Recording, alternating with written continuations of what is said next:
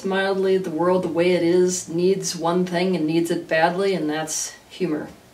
For that reason, I'm going to do one of the very first videos that's, let's call it a uplifting video, shall we? A humorous one. I want to play a little game with you that's one of my favorite games. It's called the Orgy Game. Here's how it goes. I want you to imagine that you are somewhere, the place matters, and in that somewhere, there is an orgy taking place between 8 beings. Why do I say beings instead of people?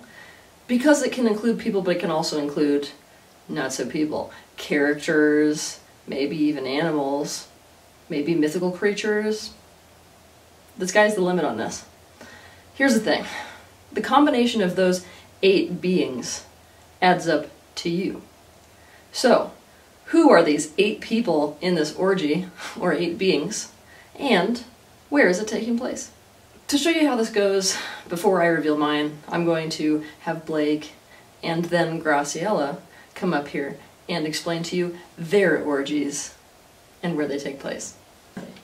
Okay, so the party that is the orgy that is that happened to create me is 1. Meriwether Lewis from Lewis and Clark, because he's an explorer. Leonardo da Vinci, because of his creation and inventions. Gonzo.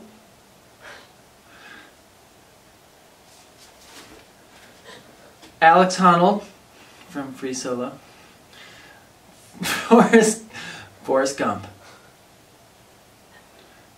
Archangel Raziel. Tigger from Winnie the Pooh. Woohoo! And a disillusioned Pleiadian being.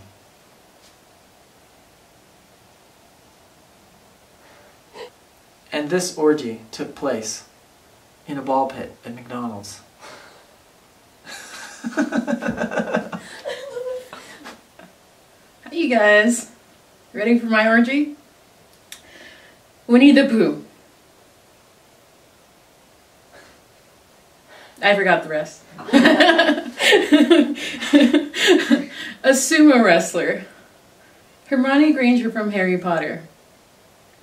The Earth Goddess of Fertility. Gabrielle Iglesias, aka Fluffy. Mother Teresa. This is some dichotomous characters here. Smee from Hook. That's my shadow. And Cinderella. But for an added bonus, Melissa McCarthy from Spy. It's really fun. And it's all taking place in the creepy fog. Okay, to make me, what you're looking at is an orgy between Tesla,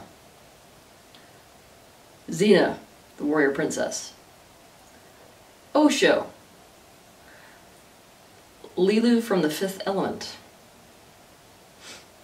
Dylan Thomas, he's a famous poet by the way, Queen Victoria, an extraterrestrial,